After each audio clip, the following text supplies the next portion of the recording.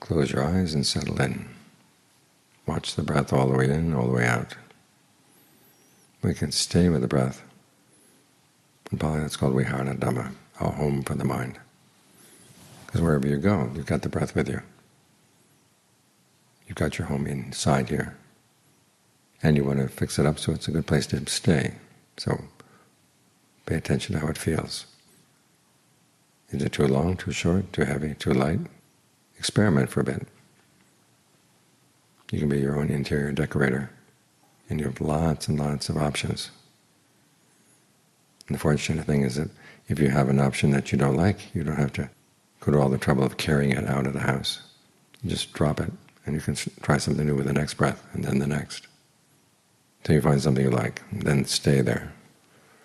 Because the mind has a sense of well-being when it can stay in one place and doesn't have to jump around all the time.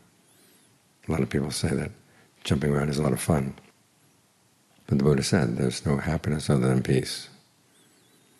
The happiness we get out of something is the amount of time we can spend with it and not get pushed out. Well, here the breath is not pushing away.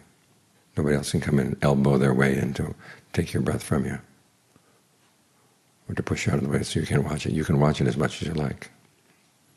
So make this your home. That way, everywhere you go, you're at home.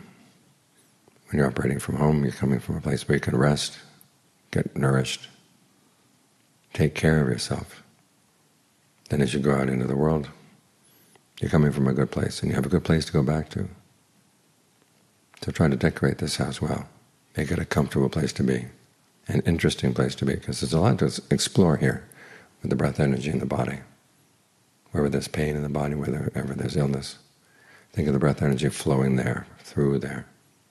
Try have it flowing down, try have it flowing up, in, out, radiating from that spot, going into that spot. See what variety of ways you can treat the illness with the breath.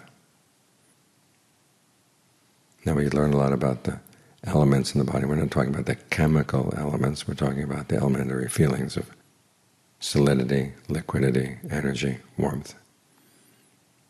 And you learn that you can manipulate them to at least some extent, enough to give yourself a good place to stay, an interesting place to stay.